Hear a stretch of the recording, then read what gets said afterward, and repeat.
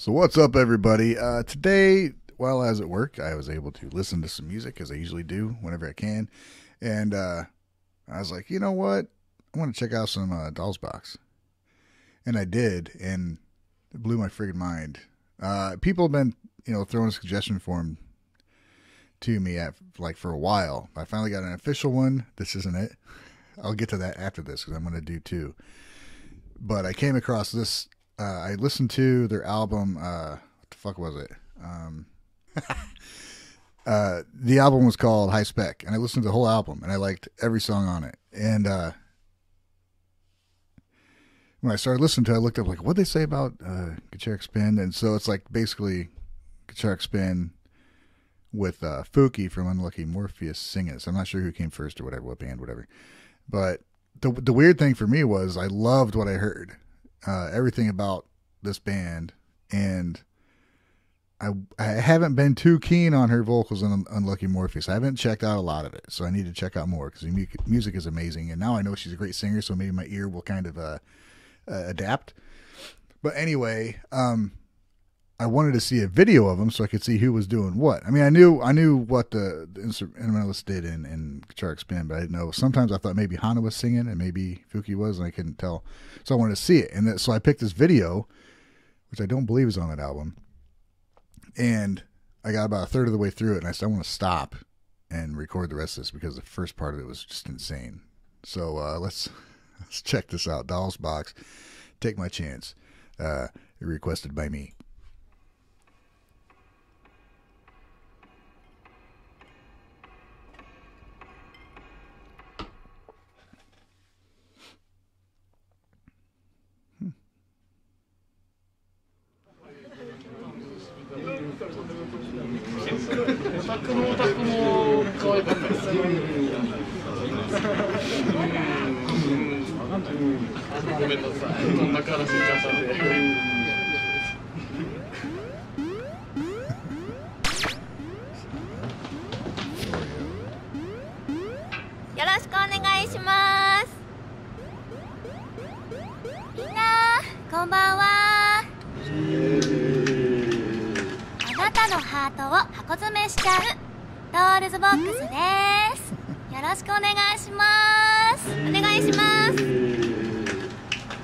それでは私たちの歌聴いてください。せーの Take my chance!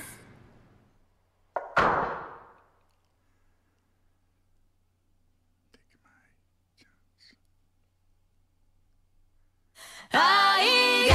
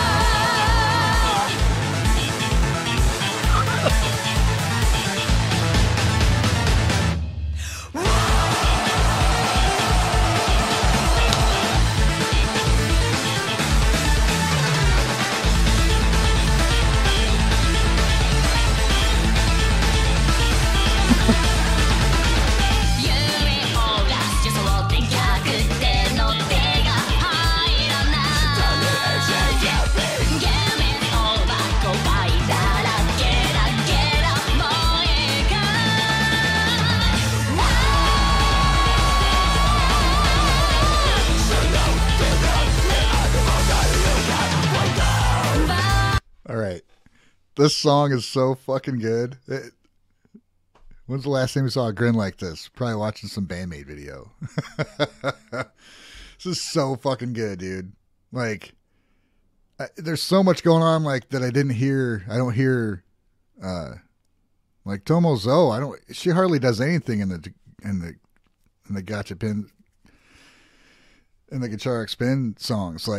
She does stuff, but I mean she doesn't show off in there really what she can do, so I haven't seen her really do much. And these songs I heard her today, I'm like, God, she's freaking incredible, And then this song, just how they're playing off the bunch of guys, like, oh, whatever, a bunch of girls. And then they're just like, ugh. Which is exactly what I was when I was watching. I'm like, what? This is awesome. And Hana freaking guttural scream is awesome. And then F Chopper Koga's freaking bass work. It's just awesome, dude. So I just love it. Let's take it back. However much.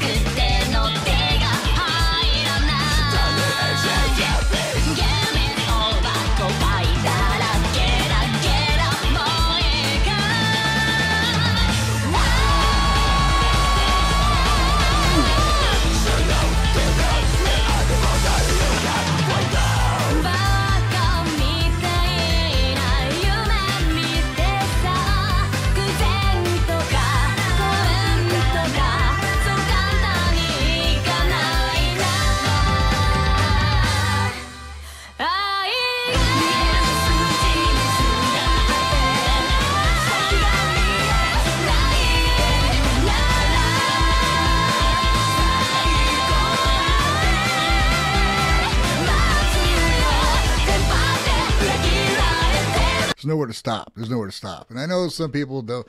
I've read some comments lately about, oh, they don't stop at all, and then they do an analysis after that. It takes a while, man. Plus, I don't want you watching my video to watch their video. Go watch their video on their channel and see it uncut and, support them that way. This is just for, you can see what I think of it, kind of first time reaction. I give you a little bit of analyses, but I want you to go watch their stuff on their stuff. Cool? Cool. So anyway, how many good singers can he fit in the band? Because, there's at least 3 like huge singers. Obviously, Fuki and Oreo can do anything she wants. Same with Honda. She can play every instrument in there. Awesomely. But she can only do one at a time or 2 if she's singing. So, it's the burdens of being a multi-instrumentalist, I guess. And it's just so fucking cool, man. I love it. And are they done? I'll look up when I do my edit or whatever. But yeah, another too late to the party. But there's plenty of music there. Well, not plenty of music. There's not a whole lot of music there, is there? God damn it.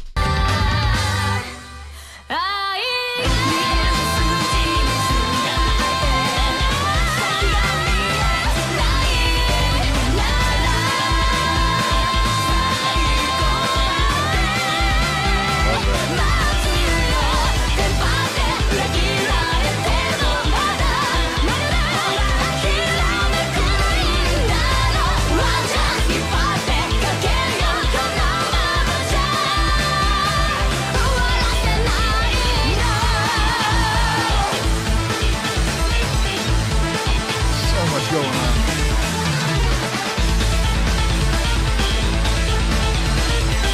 The bass line.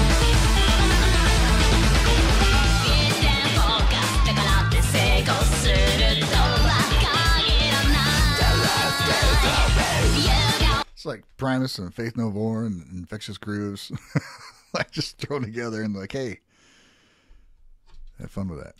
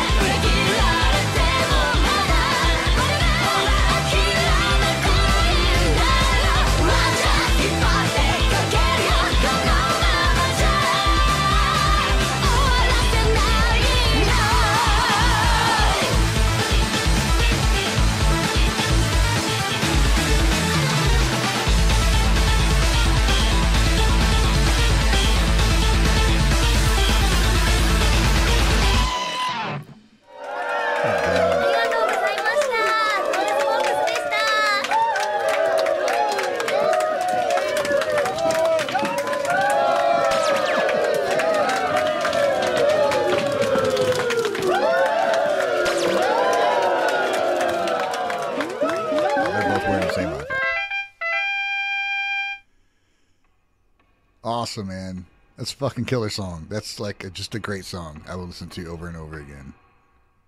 And part of it's the imagery with the video, like bringing out, playing up the persona of the cute little girls playing music, and then just fucking like fuck you, just blowing them back. It's awesome, man. So I think I would have liked it anyway had I heard it without any visuals, but seeing the visuals it just enhances the song, power of a good video. So that was awesome. Thank you, Ryan, for that wonderful request. And now on to the one that's an actual request. So on to the actual request. This is from Home Gnome, from the old Patreon. Thank you so much, everybody in Patreon. Thank you so much for helping support me. You've been outstandingly good help for me to keep to justify doing these things and taking time away from my family and my wife. But luckily, she's awesome and understanding too. Anyway, I appreciate you very, very much. And this is Doll's Box. The Japanese text there is the song. I don't know how to say it. I'm too lazy to put it into deep. Oh, fine, I'll do it. Fuck. It was written down in the request. I'm sure the world knows love. So, Shoutdown is in this too. I might make this a 3-fer and go back and watch that one. So here is the request. It said it started at 8:25 or at 8:23. So this is from Home Gnome. I'm sure the world knows love or something like that. Here we go.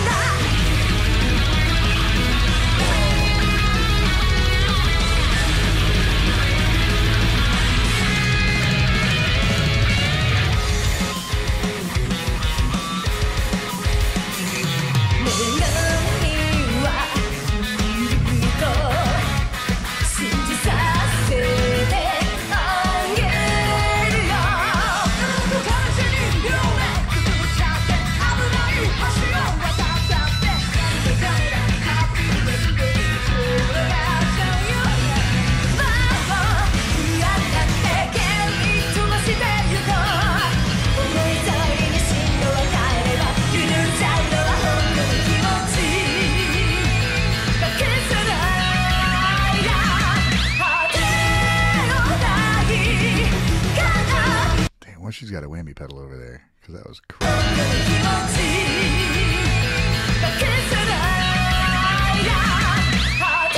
think so. Oh, yeah, it's 5 string or 6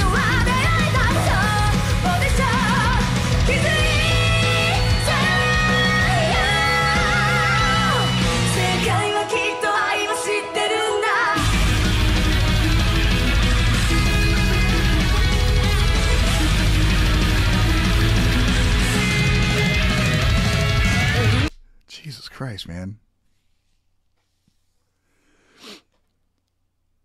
I haven't even paid attention to Koga yet, and I know what she's doing is awesome, but I keep getting pulled back to Tomozo and Hana. What they're doing is fucking crazy.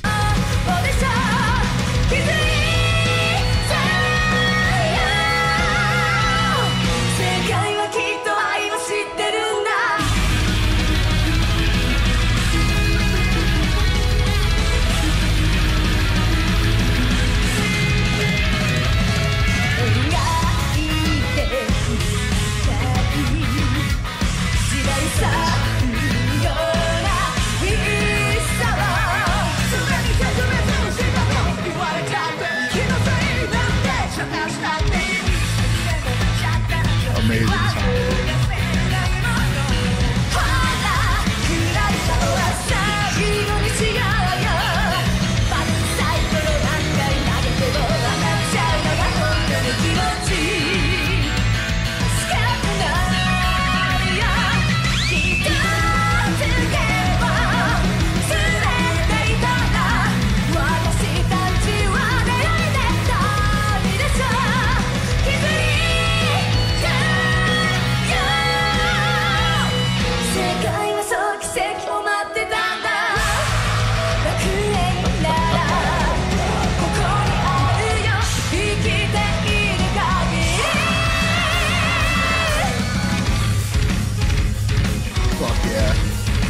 All right, I'm going to come back to that.